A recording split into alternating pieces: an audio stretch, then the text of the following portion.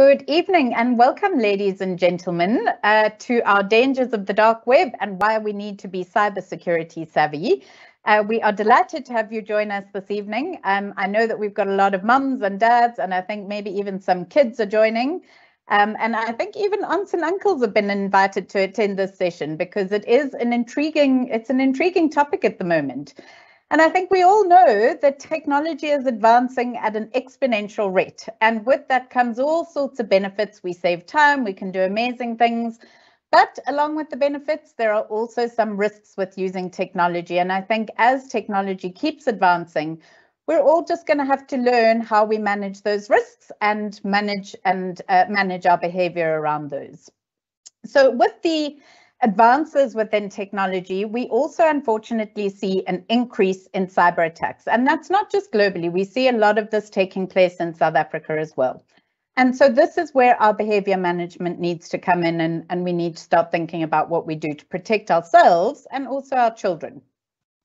So at Kuro, and I'm going to tell you a little bit about this at the end of the call, we've got a lot of infrastructure security in place. So things like firewalls and all sorts of things to keep our children safe, password management, that sort of thing. But the weakest link is us. And if we don't do something, or we do something.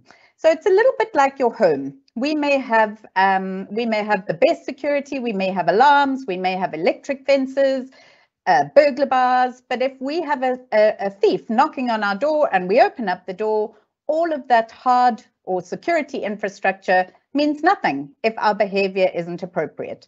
So think of cybersecurity in the same way. We all need to think about how we can actually manage our behavior. So with that, and in fact, before I hand over to our guest speaker this evening, to Jason, just a few quick sort of logistics details. If you've got any questions as we're going along, you'll see that there's a little Q&A section. You can just click on that. You can ask your questions and we'll try and get to questions at the end. This will also be recorded, so we're going to post the recording on our YouTube channel so that you can watch it again or you can share it with anybody else that might be interested. So, and I didn't actually introduce myself. I'm Angela Shearer, so I work in the Kuro technology team, and we're partly responsible for making sure that everybody at Kuro is safe from a technology usage perspective. So with that, I'm very excited to hand you over to Jason Petrie, who is a cyber defense analyst at the Core Group. And Jason is going to be spending some time this evening explaining a little bit about how the dark web works, because it's important for us to actually understand, you know, we all know that we shouldn't click on a phishing link, but what actually happens if we do click on a phishing link? What happens to that data? We all hear about the dark web, and it's this sort of mysterious sort of unknown entity, but what is it about? And Jason's actually going to take us through what happens if you click on a phishing link. What happens if there's a data breach? What do people do with this stuff? So that you understand a little bit more, you know, about why we should be careful. So Jason, thank you so much for joining us this evening. We're delighted to have you, and over to you. Great, thank you. And as Angela said today, I'm really excited to have some of your time to talk about the danger of the dark web, and how this actually, how the kind of like the bustling hub of cybercrime plays into our daily lives, and how cybersecurity becomes important, to us in our day-to-day actions online. So before we get started, a little bit about me. As Angela mentioned, I'm a cyber defense analyst. Mostly I work with what we call vulnerability management. It means, I look at networks and systems and try and figure out how to keep the bad guys out and keep the good people working. A little bit about me. I'm really excited about this topic and about cybersecurity in general. And I spend a lot of my time, researching different aspects of the field. A lot of time, kind of browsing around the dark web, doing research on the dark web, and all of these groups that we see, being quite active in the cybercrime space. And I also spend a lot of time, on kind of platforms that you can hone your skills in cybersecurity. So that results to kind of a top 1% ranking at the moment. And, I love using this because I get to brag a little bit when I have the chance. So hopefully, it gives you a little bit of confidence that I can take you through this, and hopefully we'll have quite a nice journey today as we walk through this whole idea of how a cybercrime unfolds and how does it affect us as individuals. So we very briefly are going to look at, what is cybersecurity. I'm going to bore you with the, 3-minute breakdown, and then we are going to run through, why cyber should be important to you. We're going to look at like this idea of how a single person, gets targeted, even though they aren't the main, goal in this attack. And we'll work through this whole attack. And then, as Angela mentioned, we're going to place a lot of focus on going back to the dark web, understanding this kind of like bustling hub of cybercrime. And then we're going to finish off with a very few, top tips on how we can stay safe online and just keep, on top of our own devices and our own online profile. So with that being said, let's try and understand the basics of cybersecurity very briefly. So when we look at cybersecurity, it really comes down to ensuring what we call confidentiality, integrity, and availability of our networks, as well as our devices and our data. So what this means is that we want to be able to ensure that we always have, our data. So, everything that we store online about ourselves, our emails, available to us, as well as our devices need to work when we want them to. We don't want to be locked out of our own devices, as well as our home networks, and scaling up to larger scale networks such as your home network, your office network, and kind of at a country scale, our kind of global network. In addition to that, what we want to do is we want to ensure that that data, networks, and devices, has integrity, meaning that our data is only modified by us. No one else can modify it. That, no one else can access your device, your smartphone, and change some settings on it, as well as your home networks. We don't want people in those to change them. So that's where integrity comes in, that, we leave things how we want it to and no one else changes it for us. And we can understand this is where the risks of people stealing your devices comes in, or stealing your data comes in. And finally, we have so much private information nowadays running across, our networks, our smartphones, our devices, and all of this data is so key to our day-to-day lives. So we really want that to be confidential to us when it's, when it's something a little bit more private, or when it's more sensitive data. So this is where cybersecurity comes in to ensure that. And this is realistically our main job focus as cybersecurity experts or cybersecurity specialists. So we understand this big breakdown, and it's one of those topics where, we always explain it, the confidentiality, integrity, and availability, but I don't really think that hits. So why should you really care about cybersecurity? Why should it be important to you? And this is where we get into what I like to term the pyramid of horror. So the main thing to me why cybersecurity should be important to us in our day-to-day lives is because we have to remember and be very aware that there's a strong chance that our data may already be out there. So there are multiple studies that have been done, across 2021 and this year as well, that found that on average, across the world, the average user has about 150 online accounts. So 150 is a large number, but the more we think about it, the more realistic this becomes. When we start thinking, okay, well, we actually created this account on that funny website that we wanted to, use to look at a PDF or, modify a picture. And, we've got one for Facebook, and then, but we've also got one for Instagram, and the list builds so quickly. And this doesn't really sound like something that's so concerning until we really start to realize that by best practice, what we really should be doing is having unique passwords for all of these different sites.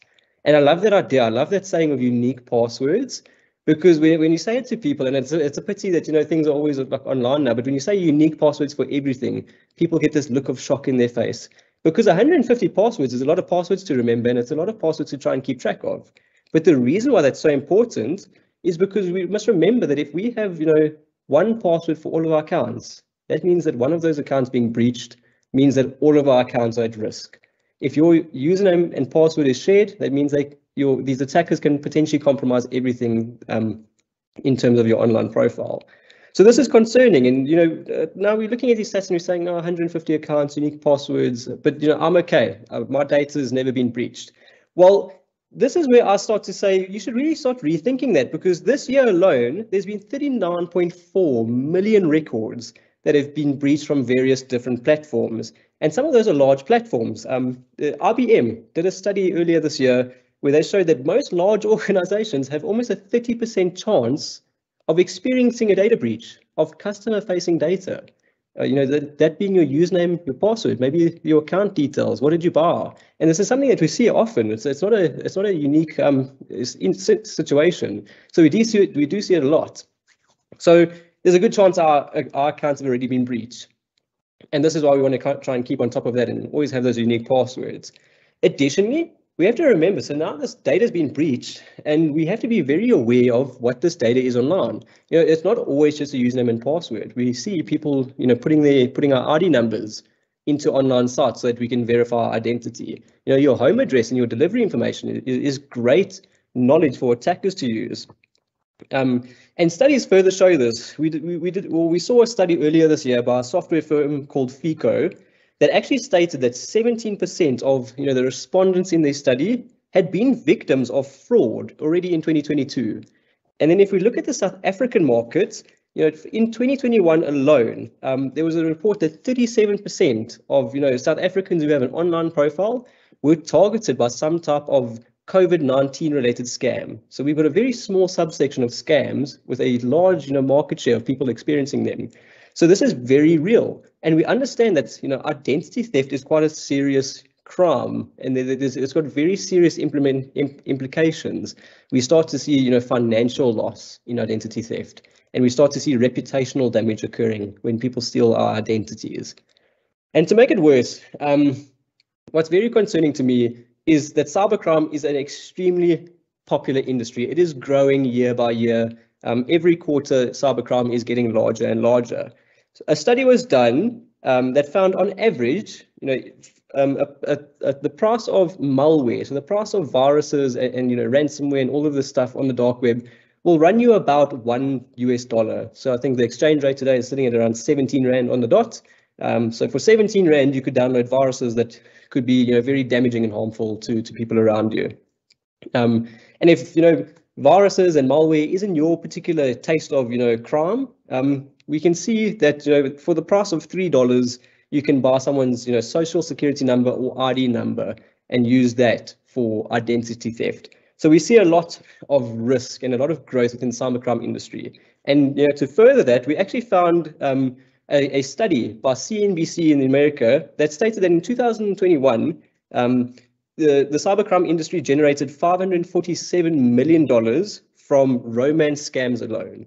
And that is a very small subsection of the cybercrime industry. Ransomware on average, deals a lot higher than that. So we see a big trend. There's a lot of money in cybercrime, and this is the reason why it's growing. And this growing interest in cybercrime, really does make that pyramid base bigger and bigger and bigger. And we start to see, point 1 and 2 getting more and more prevalent each and every year. So we've got a lot to worry about. And the thing with cybercrime is it's so disconnected from us because it's in a digital world that we don't often get to, understand or see how this type of attack takes place. So this is where I want to join in and, kind of hopefully give you an insight into the world of cybercrime and a very brief overview, a very brief case study of how these cybercrimes occur from the very start, from the person who's interested in doing something nefarious to the data being stolen and being taken back to the dark web. So what I want to run through is a case study, and obviously for reasons we have generated all of the company names and all of the people's names. They are all fictitious, and they just follow a path that we've seen prior. So what this means, we're going to look at a company called Bionic Workforce and South Hart to see how an attack occurred there. And the first place we start is we load up a special little web browser and we go into the dark web. And we see on the dark web plenty marketplaces. The dark web is very popular for selling items or requesting items. So this will cover our traditional things that we expect to see, from drugs and illegal items all the way to cybercrime. And on this particular dark web forum called Nightgator, this is exactly what we see.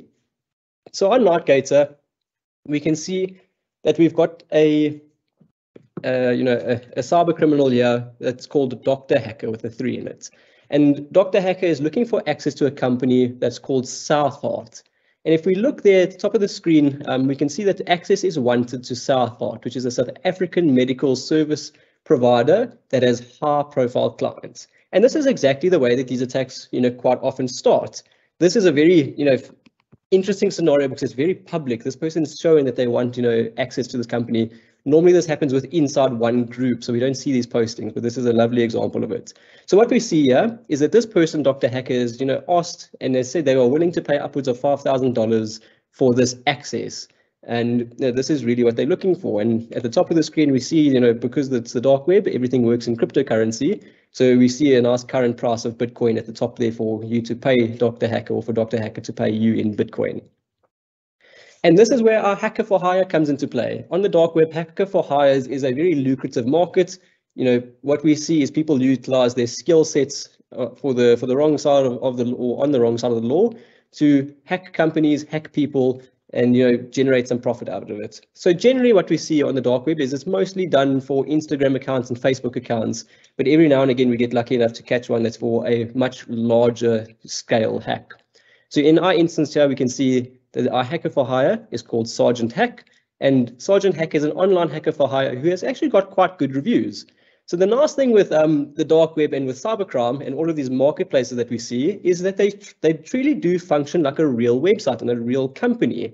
They value they value their peers, and they value the reviews of the users on their site. So here we can see that Sergeant Hack has got 5 out of 5 stars for all 3 of their ratings, and people are saying that it's good and it works, and they got their payment when they wanted their payment. So everything is really good here. So this is where it starts. We've got interest on the dark web, and we've got a request and someone who's more than happy to try and meet that request for their, for their bounty. And this is where we can break into a very kind of step back timeline of what we expect to see. And this is generally speaking from an ethical hacking point of view, the hacking side of what's going to occur here. From the hacker's point of view, the first thing to do is research this company that someone wants access to. So we're going to research South Heart. The attacker is then going to look for a target within South Heart. They're going to then pivot and research, where that person works for. More so, find people, research people, and after that, now we're going to get to the meat of it, and we're going to create these phishing emails that we always get told to be aware of, steal some data, and then we'll go back to the dark web to talk about how and what happens to that data afterwards. So this is where we can talk about our lovely medical aid provider, South Heart. They are a South African company that has services around 3 million customers. So quite a large company. When we look at them, we can get into the first step. And what attackers do is they open up everyone's favorite tool. They open up Google and they type in South Heart here. So they're going to go and look for some common things. We can see, we'll look for, is it South Heart in Gauteng? Who is the CEO? Do they have a branch in Kempton? What are the plans, some prices? Are there doctors associated with it? And my favorite one, and most attackers' favorite one, is actually, let's look at their LinkedIn profile. LinkedIn is an amazing tool for finding out lots and lots of information about people. So what we can see is that South Heart, is true to what they say. They are a medical aid provider, but what's very interesting in this situation is that it's a relatively small company. We can see that they've got 26 employees on LinkedIn. And for a company that services over 3 million people, we would imagine it to be a bit larger. So from the attacker's point of view, this is, the bells are ringing, because what we start to imagine here now is that they utilize a lot of different outsourcing. They want people to come in and do everything that they can so they can keep the team size small. So we have to carry on looking at their LinkedIn profile a little bit to find a nice connection here. And this is exactly what attackers want to do. They want to find a connection between a big company and you as a person, because this is where value starts to come into it. Because a large company is very hard to attack. As Angela mentioned, companies put a lot of effort into their technology, into their infrastructure. They secure we secure everything we can to ensure that it's as hard as possible for attackers to get in. But unfortunately, people are not as easy to work with as technology. Not everyone does awareness training, and not everyone understands why cyber is a concern to us. So what we do here as an attacker is we find that connection, and in this situation it was absolutely brilliant, because what we could see in this situation is that South Heart actually was promoting some of their service providers. They were running awards at their year-end function where they were nominating people and really showcasing them. So we can see that in this case, South Heart said that they're very excited to announce their service partner of the year. And they gave it to this lovely lady called Sandile Nkosi, because she was just amazing at work that year. and Southport themselves were really excited to work with her. And we can see that they said, she works for a company called Bionic Workforce. This is the company that she's contracted through, and they have a partnership with Southport. So that brings us to our next step. Once again, we have to dive back to the research. And as attackers, what's generally going to happen is we're now going to start looking at Bionic Workforce, and we do those very advanced Google searches again. We go to our favorite tool, Google, and we look at them a little bit, and we see that they are a service provider, and they provide cybersecurity solutions. The technical term for it is a managed security service provider. They work with across the CEMA region, so we see lots of branches in the Africa region, and they are based in South Africa. It looks like they're somewhere in Cape Town by the map here. So what does this mean for us? Well, for us, this means we have now got a very interesting scenario. We've got this one lady from a company that's obviously doing some services for the medical aid provider that we are extremely interested in to get access to. And it's a service provider. And by the nature of this lady's job, she will generally have quite a lot of access. She's got all the username and passwords that everyone wants. The attackers look at her and she's like the golden ticket. So if we quickly brief over her details, we can see that she is what we call an Azure security engineer. This means that she works on the infrastructure and the technology that Angela was mentioning earlier. From some research that we could actually see that she was quite recently promoted. She deals with clients on a day-to-day basis, and she's actually quite active on social media. We can see on her LinkedIn that she likes posting about her achievements, and it's great because this is what LinkedIn is there for. However, we have to be and remember to be so careful with what we post online, because in this case, we can see that she has posted, that she's an Azure security engineer, that she's a security administrator, and from South Hart's post, we also know that she works with them. So this is where we get into where I start to really find this stuff interesting. We talked about data breaches earlier, and we talked about how many millions of records have been breached in 2022 alone. So this is something that we have to be cognitive of. And I mentioned we have to be, kind of acutely aware that our accounts have a good chance of really being breached.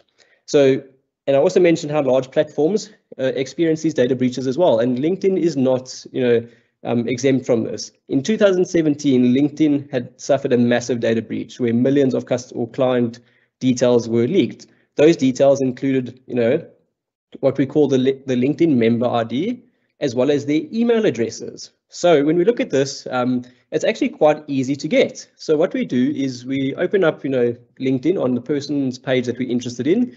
We then search for or go and view the page source, which is just all of the code that makes up the LinkedIn page that you see on the internet. And if we search for something called member and then put a code on there, we receive what is known as the LinkedIn member ID. This is a very special value that just, is used by LinkedIn to identify who you are. What email address is used behind this account, and they'll use that quite often to pull out all the information about you, so that your LinkedIn profile is actually your LinkedIn profile. And this is something that they'll do, or that LinkedIn does.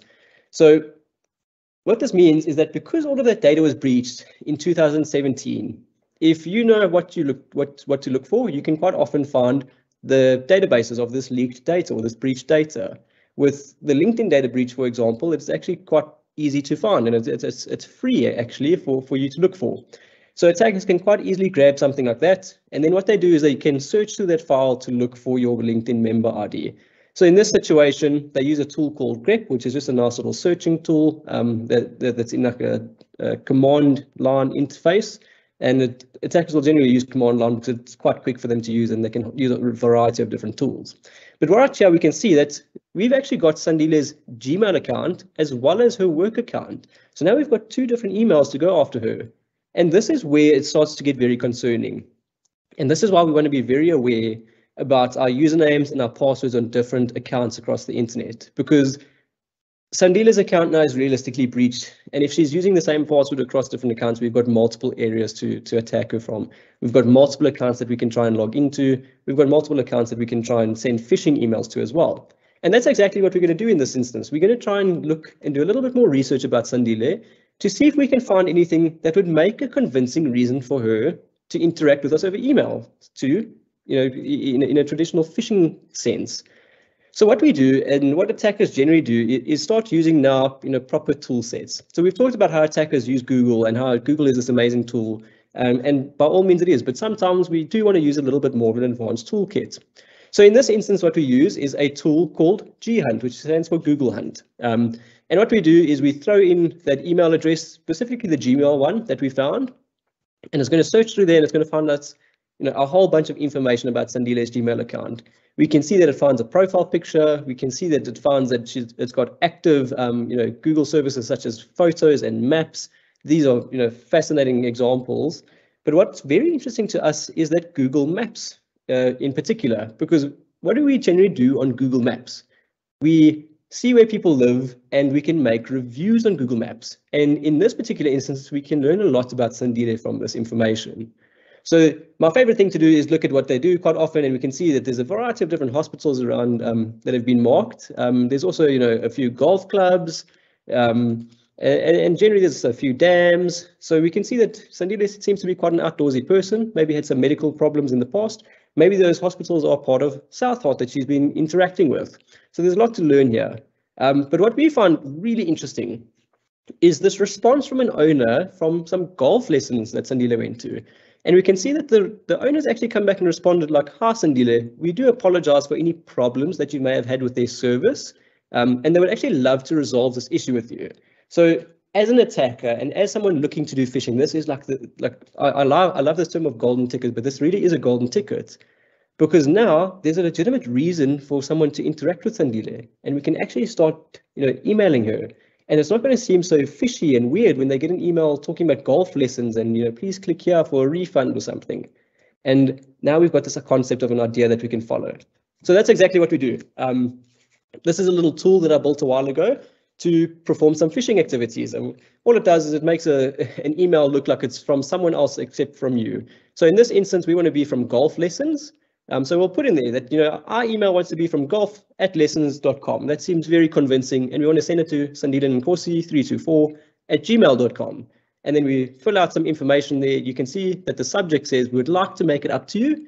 And we say, "Reply to this email with the filled out document. Regards, Jared, golf lesson director." We make that up. We'll just say that the guy's name is Jared, for example. And then what we'll do is we'll attach a document to this as well. So what does that realistically look like? And what it does look like is this.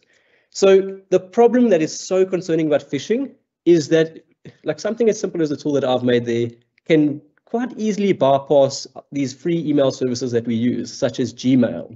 And what we can see here in the top of the screen is that email coming through to Sandile's inbox. We can see there it says, "Golf lessons, we'd like to make it up to you." When we open that email, it says there, "Hi Sandile, we trust you're well. We recently noticed a complaint from you on our Google business. We're really sorry about this issue that you've had with our service, and we would like to make it up to you by offering a compensation gift." And then now we have to put the hook, line, and sinker. So we say, "Please, to receive 3 free golf games as well as 3 hours of lessons, please fill in the document below and reply to this email with the filled out document." So we've asked them quite nicely to please click on that lovely little document at the bottom, which hopefully we all know by now is quite a bad thing to do. This is where attackers like to put their nefarious viruses and whatnot. So, and that's really it. That's how it happens. All it takes is one click from Sandile. And I'm very briefly going to discuss how something occurs here. Realistically, what we have in cybersecurity and in security in general is vulnerabilities. So one of the vulnerabilities that we can see is this number on the screen, CV 2022-30190. That is particularly talking about a problem, let's call it, a vulnerability or problem within Microsoft Word that actually allows an attacker to remotely access your machine if you download that document and click on it.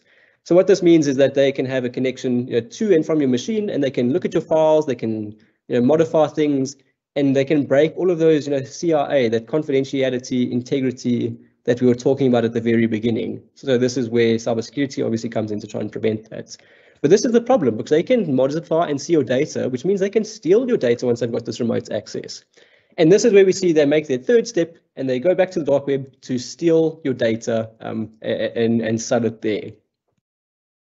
So this means we have to now understand the bigger picture of the dark web. And this, I really love this slide, because we've talked through this whole scenario, and it's like, to me, it's always fascinating how we can see, how us as individuals can become a victim of this. You can be working a job role, and all of a sudden, you get an email about some golf lessons, and you're not even a part of the target, but you are unfortunately the victim of this attack. You may be, just part of a bigger organization, and somebody just is using you as that door, as Angela mentioned.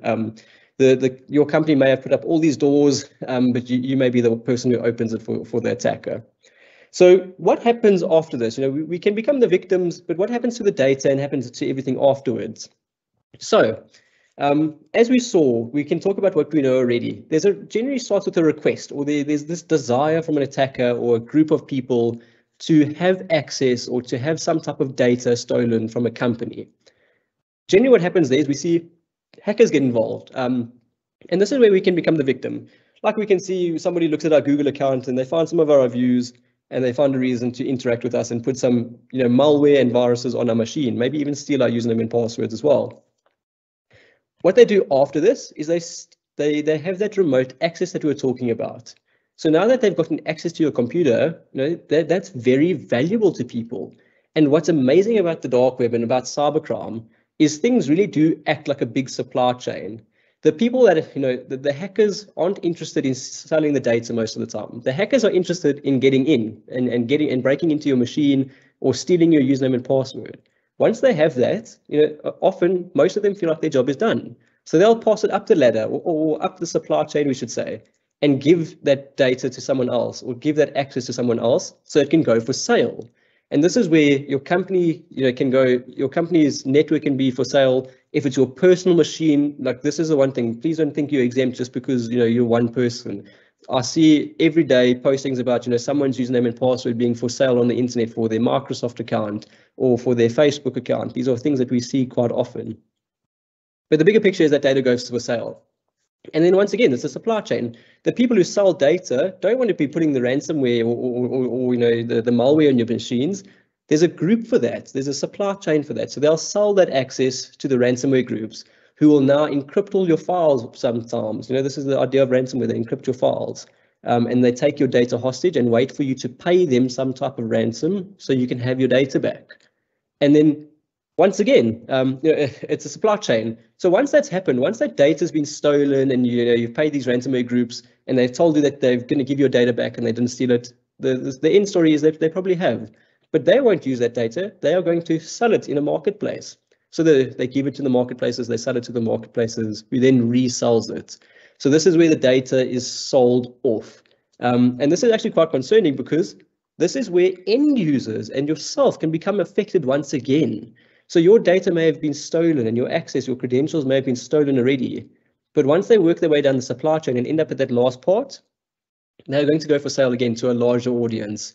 This is where we see quite often, the data breaches where people's, Facebook details are for sale or access to a person's computer is for sale. Maybe it's, if you or your children do gaming, this is where gaming accounts go for sale. So this is where really realistically we see the supply end here. But this is also where people become the targets of, more and more phishing attacks. Because if your email's out there on the dark web, and we understand that there's a good chance it is, this is where attackers can start using those emails in long, BCC lists or long lists of emails and just start spamming you. And this is often where a lot of your spam comes from. So it's a lot, and it feels like we've got this constant barrage of attacks against us, and we always have to be careful. So how do we actually do that? How do we be careful, and how do we stay safe online? Well, the first thing that I always love to push for is be aware of phishing. Phishing is actually one of our largest problems within the cybersecurity industry, and it's one of the biggest attacks that we see against the general public. So with phishing, and when you are dealing with emails, we always want to push you to think before you click. And this actually transfers over away from your emails to direct messages that you might get in Instagram or Facebook, as well as SMSs that you get. We see quite often, I'm sure everyone experiences it, that you get an SMS that you've won some competition. You just have to click this link to redeem it.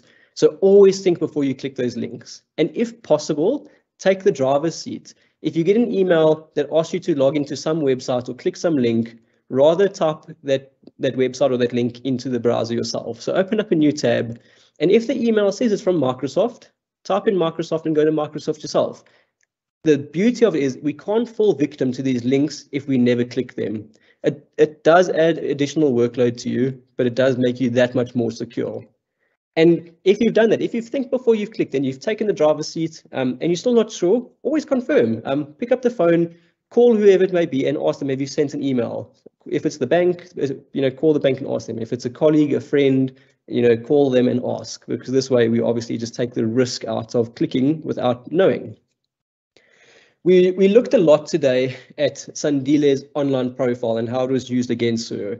So what I really want to encourage today is to please always think before you post. You need to think about what information you're giving out and how it can be used against you.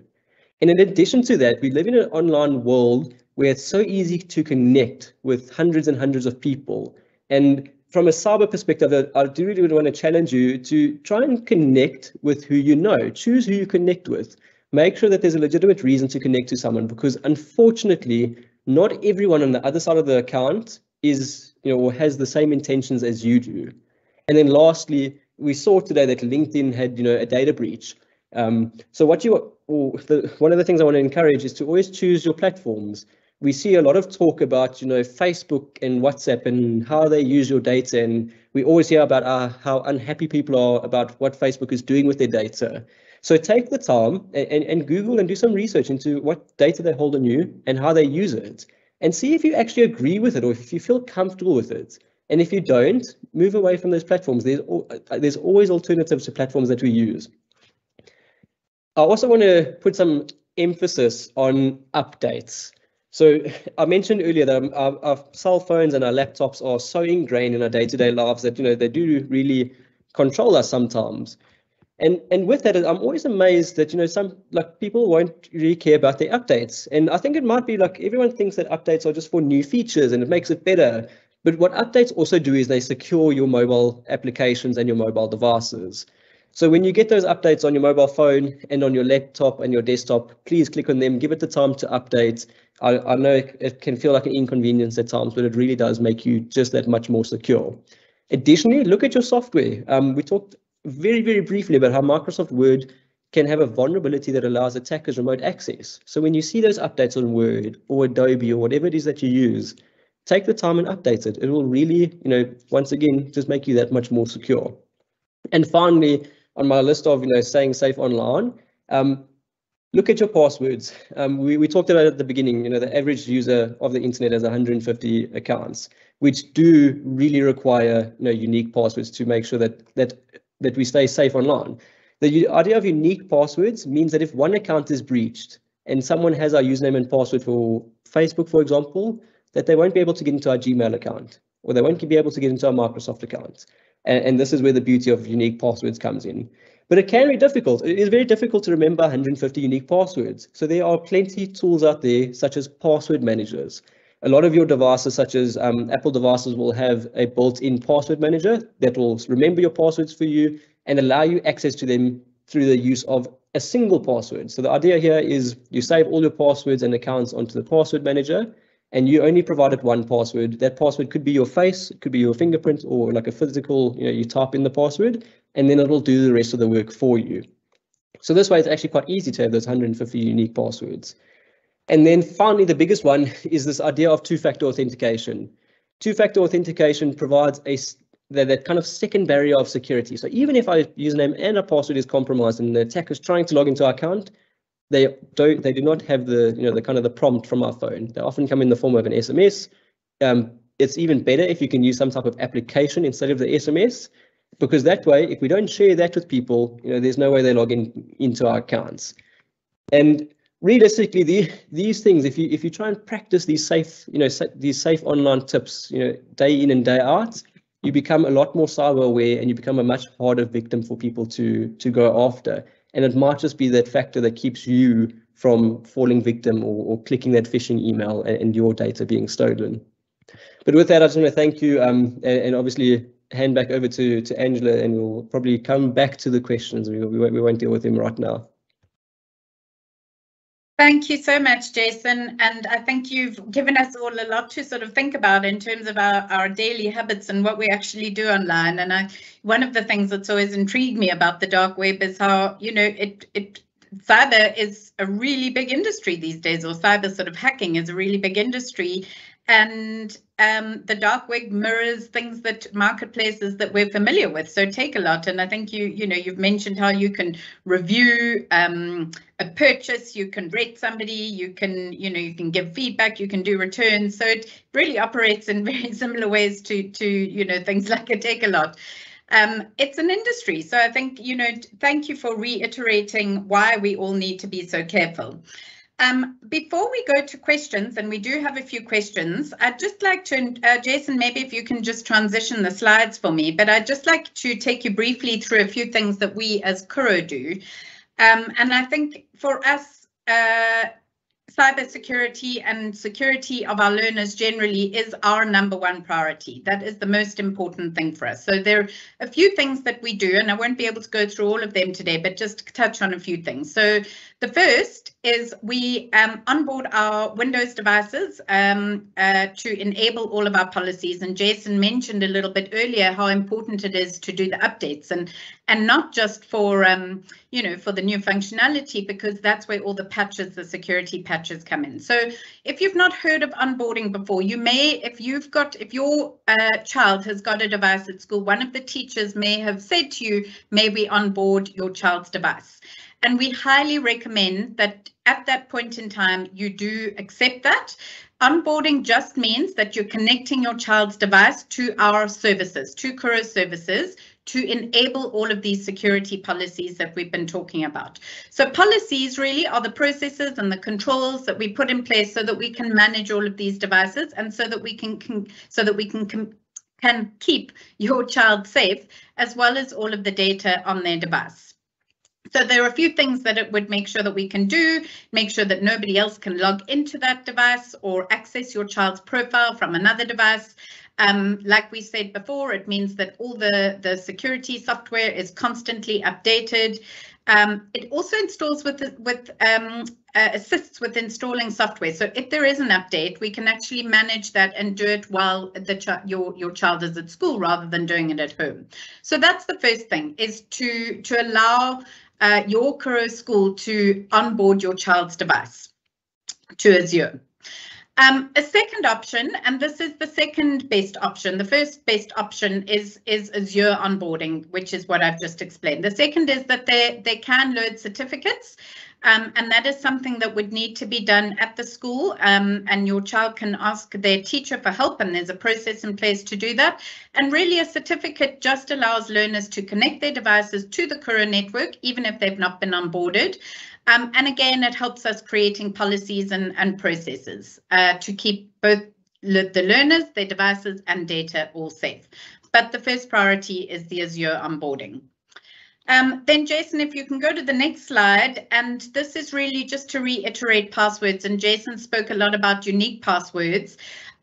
These things can sometimes be really irritating. It's irritating having to change a password every 3 or 4 months. It's irritating that you've got to think of one that is complicated enough that it's actually going to accept it. But I think Jason's given you all the good reasons that we all just need to make this as part of our daily habits. So we actually use a tool called MyPass, and you are able to access this tool to help your child reset their password, and I'll share the link in the chat shortly. What you do need to do is make sure that you have updated, or that your personal contact details are up to date with our systems, because we SMS you a temporary password to the primary parent's email account. And then you're able to go through the process of actually resetting that password. The password needs to be unique. It shouldn't be 1234. It shouldn't be your dog's name. You really need to think carefully about how you can make it unique and difficult. It's generally a combination of characters, letters, caps, small letters, etc., so that it's a really strong password. And I think this also helps in terms of bullying and all sorts of other scenarios that other people cannot guess your child's password. So I'll share that link shortly in the chat. Lastly, just two other points. There are a number of how-to videos on our Kuro YouTube link or site channel, so we'll share that link in the chat as well. So a lot of this information is there, and there's some how-to guides. And last but not least is if you are ever stuck, you can always email or call Kuro Service Desk.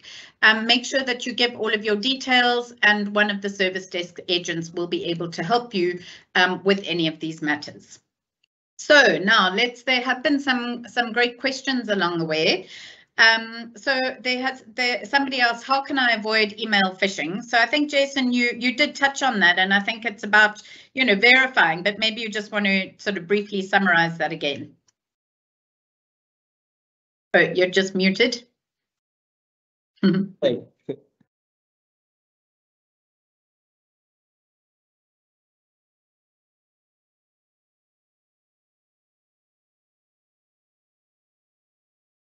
Looks like it's not letting you unmute for some reason. Well, I'll try and answer that while you're unmuting. So I think, as Jason sort of reiterated, always, are you expecting the email first and foremost? Check the actual email address. Does it look like it's the right email? Check if you hover over it, you can often see additional information. Does it look like it's actually from the right thing? Contact the person sending it. And I think the bottom line is, if it looks questionable, don't click on it. Don't take any chances. Jason, you carry on. You're the expert here. 100%. I agree. What we really want to do is look for our red flags, and I love the idea of red flags because we want to look for things like spelling mistakes or weird fonts and weird graphics, and an email that kind of gives you an off vibe. Additionally, what we also want to look for with phishing emails is if there are any links or attachments. So with links, as mentioned, the best thing to do is take the driver's seat and never directly click on that link. However, there's plenty of options with most of our email clients, whether you use Outlook or Macmail or Gmail, whatever it may be. You quite often have an option to hover over the link and for it to tell you where that link actually goes. So what we'll see quite often is someone send you an email and it'll say, linkedin.com there. So if you hover over those links, you can quite often see that it's, in fact, not going to linkedin.com. And then also files. A good example was in our example, we saw that there was a Word file. So you want to look out for dangerous files, anything that's like JS for JavaScript, or docx is an executable Word file. EXEs are a horrible one that hopefully you never see in your inbox. And in general, really look out for emails that you aren't expecting. If something doesn't sit right, it probably is not right. And then my favorite one is, and I hate to be the bearer of bad news, but you probably haven't won, you probably haven't won the lotto and been notified by your email. So always be cautious of those. Bill Gates is not going to be sending you $10 million. Exactly. Then we have got another question. How do you stop popping up of inappropriate ads on sites that you're looking at, especially when you're watching movies online? And also, how do we protect our kids from seeing these, lest they be tempted to click on them? So I don't know if you've got any guidance on that. So the pop-up ads are quite an interesting one. There's some services where you won't find those, such as your Netflix or your Disney Plus. You pay the subscription to avoid seeing adverts generally. The websites, if you are streaming websites off questionable sites, then unfortunately you do get those pop-ups. Sometimes you can get an ad blocker, which come as file extend or browser extensions that you can utilize. However, there's one of those things that I always try and urge for caution. When using browser extensions such as ad blockers, you really want to do your research and find out if this thing that you're allowing to modify settings on your computer is actually safe. So ad blockers are a great option, but don't install them willy-nilly, as well as any other browser extensions. When it comes to monitoring what content children see, quite often your home routers, if you log into your home routers, you'll find there's often a setting called parental control, where you can go and set, are there certain sites that you don't want your internet to access, and then you'll be able to set up profiles and everything there. So if you still want to view certain sites, then you can. There's also a great way to limit and monitor different sites, from Facebook to YouTube to adult content sites, etc. Yeah, great. And when my daughter is wanting games, I generally always, she knows that she's not allowed to load anything on her own. I read through the overview. If there are ads, like you said before, often you can actually pay a little bit of money and get the version that doesn't have the pop-up ad, which is sometimes probably money well spent. Another useful site, I think, to look at is one called Common Sense Media. And if you just put your game or whatever your kids are using, that gives you a really good overview on what the game is about, you know, what age appropriate or what age is it appropriate for, etc. So I think that's another good site just to use in terms of looking at games generally. Okay, so this is a good question. I had this question too. Is it safe to accept cookies? And what happens if I reject them? So this is an interesting one. So cookies have become quite an interesting field at the moment because we've seen a big push in terms of, you know, data privacy. So this is where we see, you know, your POPI Acts and your what they call GDPR Acts coming through. So nowadays you do have a lot of rights around your data and what you can do with the data and who has access to that data. So one thing, if you really do want to go down the rabbit hole, most companies or most websites will have either a GDPR notification page or a POPI notification page where you can read about what they're doing with your data. And quite often you can, you know, kind of find out what some of these cookies are doing. With cookies, so yes, you can not allow them. Some sites will limit some of the functionality on the site. Most of the time you are okay to click that I don't want them. If the site doesn't function correctly, there's always the option to, you know, refresh the browser, go out, come back in, and you'll probably be prompted again for those cookies. Cookies most of the time are not, you know, nefarious. Attackers understand and have learned how to deal and how to use cookies in a bad way. But most of your sites that you're using nowadays, your big sites, should be programmed securely. What these cookies are mostly doing is enhancing your browser experience. So the cookies will record data about your sessions, and they'll keep you signed in so that you don't have to log in, you know, every time you open the web page. They might keep data about your interest on a website so that they can give you targeted ads, etc.